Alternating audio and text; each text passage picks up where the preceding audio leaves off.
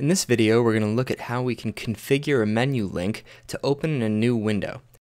So of course the default functionality of any link is to follow that link within the same window. If we click on Mega Menu, the Mega Menu page loads in the same tab. What we're going to do is make this link open up in a separate tab. So what we'll do is we'll go to the Menus panel.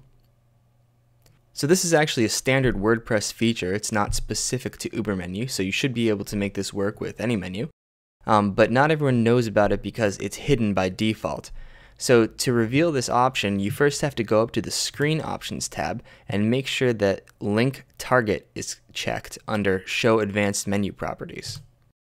Once you have that checked, when you expand the settings on any menu item, and that's not the UberMenu settings, but the standard WordPress settings, you'll see that you have this setting here, Open Link in a new tab. So all we have to do is check that, and then save our menu.